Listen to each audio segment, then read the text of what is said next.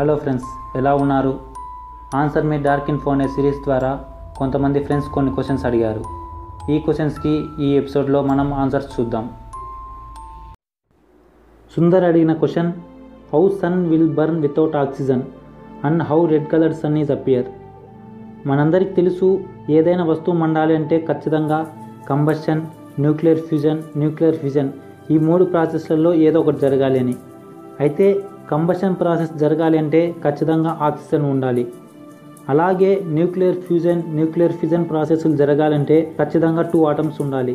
ఈ nuclear fusion principal పైన base అయ్యి యురేనియం-235 ఆటమ్స్ని యూజ్ చేసుకొని న్యూక్లియర్ పవర్ ప్లాంట్స్లో ఎనర్జీని లిబరేట్ చేస్తారు.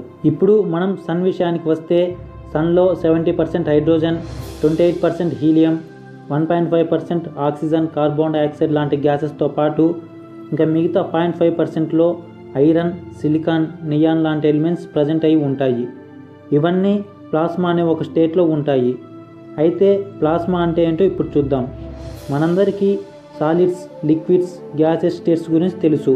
ఈ 3 స్టేట్స్ ఒకదాని తర్వాత ఒకటి, అంటే సాలిడ్ ఫేస్లో ఉన్న ఆబ్జెక్ట్ టెంపరేచర్ ఎక్కువైనప్పుడు లిక్విడ్ ఫేస్లోకి, అలాగే ఇంకా టెంపరేచర్ పెరిగినప్పుడు గ్యాసెస్ ఫేస్లోకి వస్తుంది. ఇదే విధంగా ఒక ఆబ్జెక్ట్ యొక్క టెంపరేచర్ పెరగడం వల్ల ఈ గ్యాసెస్ స్టేట్ నుంచి ప్లాస్మా స్టేట్ వస్తుంది.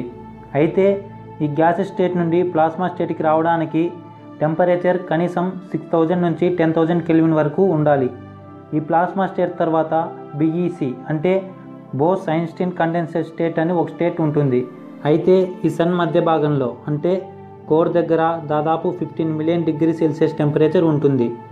ఇంత టెంపరేచర్ ఉండడం వల్లే సన్లో ఆటమ్స్ అన్నీ ప్లాస్మా స్టేట్లో ఉంటాయి. అయితే సన్ లోపల ఆక్సిజన్ రిక్వైర్డ్ అమౌంట్లో లేకపోవడంతో ఈ న్యూక్లియర్ ఫ్యూజన్ ప్రాసెస్ని బేస్ చేసుకుని సన్ బర్న్ అవుతాడు. అయితే ఈ న్యూక్లియర్ ఫ్యూజన్ ప్రాసెస్ ఎలా జరుగుతుందో ఇప్పుడు చూద్దాం. న్యూక్లియర్ ఫ్యూజన్ అంటే ఏవైనా 2 ఆటమ్స్ కంబైన్ అయ్యి ఒక ఆటమ్గా ఫామ్ అవ్వడం. అలాగే న్యూక్లియర్ ఫ్యూజన్ ప్రాసెస్ అంటే ఒక ఆటమ్ 2 ఆటమ్స్గా విడిపోవడం అంతే. ఈ న్యూక్లియర్ ఫ్యూజన్ ప్రాసెస్ జరిగేటప్పుడు సన్ లోపల ఉన్న గ్రావిటేషనల్ ఫోర్స్ వల్ల 4 హైడ్రోజన్ ఆటమ్స్ కలిసి ఒక హీలియం ఆటంగా ఫామ్ అవుతాయి. ఈ ప్రాసెస్లో ఫామ్ అయిన హీలియం ఆటం యొక్క మాస్ 4 హైడ్రోజన్ ఆటమ్స్ మాస్ కన్నా తక్కువగా ఉంటుంది. అంటే ఎక్కడ కొంత మాస్ అన్నది వేరే ఫామ్లోకి కన్వర్ట్ అవుతుంది. ఆ ఫామే ఎనర్జీ. అయితే రెడ్యూస్ అయిన మాస్ ఎనర్జీగానే కన్వర్ట్ అవుతుందని మనం ఎలా చెప్తామంటే, ఐన్స్టీన్ ప్రతిపాదించిన E=mc² నుంచి మనం mass and energy are interchangeable అని తెలుసుకున్నాం. అంటే మాస్ ఎనర్జీ లాగా, అలాగే ఎనర్జీ మాస్ లాగా కన్వర్ట్ అవుతుందని. దీన్ని బట్టి మనం ఈ విషయాన్ని చెప్పొచ్చు. ఈ లాస్ అయిన ఎనర్జీ మొత్తం లైట్ ఫామ్లో రిలీజ్ అవుతుంది. ఇలా సన్లో ప్రతి సెకండ్కి 60 కోట్ల టన్నుల మాస్ ఉన్న హైడ్రోజన్ న్యూక్లియర్ ఫ్యూజన్ ప్రాసెస్ జరిగి 54 కోట్ల టన్నుల మాస్ ఉన్న హీలియంగా చేంజ్ అవుతుంది. ఈ ప్రాసెస్లో లాస్ అయిన 6 కోట్ల టన్నుల మాస్ ఎనర్జీగా కన్వర్ట్ అవుతుంది. ఇలా ఒక సెకండ్కి 6 కోట్ల టన్నులు, అంటే ఒక గంటకి 216 బిలియన్ల టన్నుల ఎనర్జీ రిలీజ్ అవుతుందన్నమాట. ఇంత పెద్ద మొత్తం ఎనర్జీ లైట్ రూపంలో ప్రతి గంటకి రిలీజ్ అవ్వడం వల్ల మనకు సూర్యుడు ఇలా మండినట్లు కనిపిస్తున్నాడు. అయితే మనకి ఎల్లో కలర్లో కానీ రెడ్ కలర్లో కానీ సన్ ఎలా కనపడతాడో ఇప్పుడు చూద్దాం. ఈ న్యూక్లియర్ ఫ్యూజన్ ప్రాసెస్ జరుగుతున్నప్పుడు ఎనర్జీ వైట్ లైట్ రూపంలో రిలీజ్ అవుతుంది. ఈ వైట్ లైట్లో 7 రెయిన్బో కలర్స్ ఉంటాయి. అయితే ఈ 7 కలర్స్కి డిఫరెంట్ వేవ్లెంత్స్ ఉంటాయి. అంటే రెడ్, ఆరెంజ్, ఎల్లో కలర్స్కి ఎక్కువ వేవ్లెంత్, అలాగే వైలెట్, ఇండిగో, బ్లూ కలర్స్కి తక్కువ వేవ్లెంత్ అన్నమాట. ఎప్పుడైతే ఈ 7 కలర్స్ ఉన్న వైట్ కలర్డ్ లైట్ అట్మాస్ఫియర్లోకి ఎంటర్ అయిన తరువాత ఎక్కువ వేవ్లెంత్ ఉన్న లైట్ తక్కువగా స్కాటరింగ్ అవ్వడం వల్ల మన కంటికి ఈ రెడ్ కలర్డ్ లైట్ ఫాస్ట్గా చేరుతుంది. ఇలా రెడ్ కలర్డ్ లైట్ ఎక్కువగా మన అర్త్కి రీచ్ అవ్వడం వల్ల మనకి సన్ రెడ్ కలర్లో కనిపిస్తాడు. చంద్రమోహన్ అడిగిన క్వశ్చన్, బెయిల్ అంటే ఏమిటి, అలాగే బెయిల్ని ఎందుకు ఇస్తారు? మనం ఈ క్వశ్చన్కి ఆన్సర్ తెలుసుకునే ముందు మన ఇండియన్ కాన్స్టిట్యూషన్లో ఉన్న ఆర్టికల్ 21 గురించి తెలుసుకోవాలి. ఈ ఆర్టికల్ ఏం చెప్తుందంటే, protection of life and personal Liberty, no person shall be deprived of his life or personal Liberty except according to the procedure established by law. అంటే మన దేశంలో ఉన్న ఏ వ్యక్తి కూడా తన లైఫ్లో కానీ పర్సనల్గా కానీ ఫ్రీడమ్ని కోల్పోకూడదని ఈ ఆర్టికల్ యొక్క సమ్మరీ. అంటే ఒక వ్యక్తిని అరెస్ట్ చేసినప్పుడు ఆ వ్యక్తి యొక్క ఫ్రీడమ్ని డిస్టర్బ్ చేసినట్లు. సో ఇప్పుడు ఆ వ్యక్తి తనకి ఫ్రీడమ్ కావాలి అని అనుకున్నట్లయితే ఈ ఆర్టికల్ 21ని యూజ్ చేసుకొని ఈ క్రిమినల్స్ బెయిల్ని కానీ పెరోల్ని కానీ అప్లై చేసుకుంటారు. ఇక్కడ మనకి పెరోల్ అనే ఒక కొత్త వర్డ్ వచ్చింది. అయితే ఈ ఎపిసోడ్ లాస్ట్లో బెయిల్కి అలాగే పెరోల్కి మధ్య ఉన్న డిఫరెన్స్ని నేను చెప్తాను. ప్రజెంట్ మనం బెయిల్ అంటే ఏంటో చూద్దాం. ఒక వ్యక్తిని నేరం చేశాడు అనే ఒక ఆరోపణతో అరెస్ట్ చేశారని అనుకోండి. తర్వాత ఆ వ్యక్తి నేరం చేశాడా లేదా అన్నది ఛార్జ్ షీట్ని బట్టి చెబుతారు. అయితే ఈ గ్యాప్లో అంటే ఆ వ్యక్తి అరెస్ట్ అయినప్పటి నుంచి ఆ వ్యక్తి దోష లేదా నిర్దోష అని తెలిసేంత వరకు అతను జైల్లోనే ఉంటాడు. ఈ మధ్యలో అరెస్ట్ అయిన వ్యక్తి జైలు నుంచి బయటికి రావాలి అంటే బెయిల్ని తీసుకోవాల్సి ఉంటుంది. అయితే ఈ బెయిల్ని అన్ని క్రైమ్స్కి ఇవ్వరు.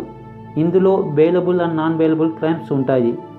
బెయిలబుల్ క్రైమ్స్ కిందికి దొంగతనం, మోసం చేయడం, అలాగే రూల్స్ని మిస్లీడ్ చేయడం, లంచం తీసుకోవడం వంటి క్రైమ్స్కి ఈ బెయిల్ని ఇస్తారు. అయితే murder, attempt to murder, kidnap, rape లాంటి క్రైమ్స్కి ఈ బెయిల్ని ఇవ్వరు.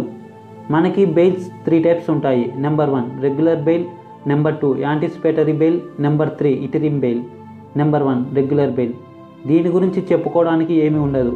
ఒక వ్యక్తి అరెస్ట్ అయిన తర్వాత ఆ వ్యక్తి తరపున ఉన్న లాయర్ కానీ రిలేటివ్స్ కానీ సెక్షన్ 437 అండ్ 439 ప్రకారం బెయిల్ తీసుకుంటారు. Number 2 anticipatory bail. ఎప్పుడైతే ఒక వ్యక్తిపై ఎఫ్ఐఆర్ రిజిస్టర్ అయిన తర్వాత అలాగే ఛార్జ్ షీట్ని ఇవ్వకముందు సెక్షన్ 438 ప్రకారం ఈ బెయిల్ని తీసుకోవచ్చు. అయితే కోర్టు ఒక వ్యక్తి అరెస్ట్ కాకముందు ఈ యాంటిసిపేటరీ బెయిల్ని ఇచ్చినట్లయితే ఆ వ్యక్తిని అరెస్ట్ చేయకూడదు. Number 3 interim bail. పైన చెప్పిన 2 బెయిల్స్లో అంటే రెగ్యులర్ బెయిల్ కానీ యాంటిసిపేటరీ బెయిల్ కానీ అప్లై చేసిన తర్వాత అది పెండింగ్లో ఉంటే ఈ ఇంటరిమ్ బెయిల్ని టెంపరీగా పొందవచ్చు. అయితే ఇందులో టైం పీరియడ్ చాలా తక్కువగా ఉంటుంది.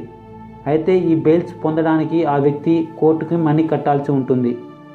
ఆ మనీ ఎంత అన్నది ఆ వ్యక్తి పైన ఉన్న కేసు ఇంటెన్సిటీని బట్టి ఉంటుంది. అయితే ఈ మనీని దాదాపు చాలా వరకు అన్ని కేసెస్లో రిటర్న్ అయితే చేస్తారు.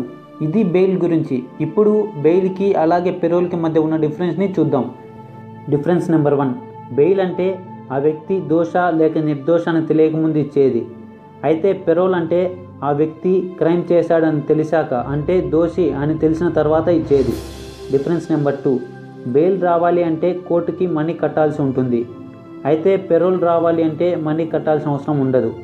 డిఫరెన్స్ నెంబర్ 3, బెయిల్ ఎందుకు ఇస్తారు అంటే జైల్లో ఉన్న వ్యక్తి ఫ్రీడమ్ని కోరుకున్నప్పుడు కొన్ని కండిషన్స్తో ఈ బెయిల్ని ఇస్తారు. ఆ కండిషన్స్ ఏంటంటే ఆ బెయిల్ టైంలో ఆ ప్లేస్ వదిలి వెళ్ళకూడదని, అలాగే ప్రతిరోజు అక్కడ ఉన్న పోలీస్ స్టేషన్లో సైన్ చేయాలని, ఇలా కొన్ని కండిషన్స్ పెడతారు. ఇది మామూలుగా కొన్ని నెలల వరకు ఇస్తారు.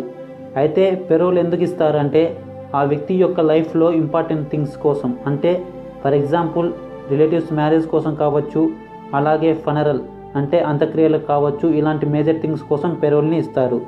అయితే ఈ పెరోల్ టైం జస్ట్ 1 డే కానీ ఇంకా హవర్స్లో కానీ ఉంటుంది. ఇది బెయిల్కి అలాగే పెరోల్కి మధ్య ఉన్న difference. Hope you have gained something from this episode. If you love my work, then please share this channel with your friends and family members. Thank you for watching.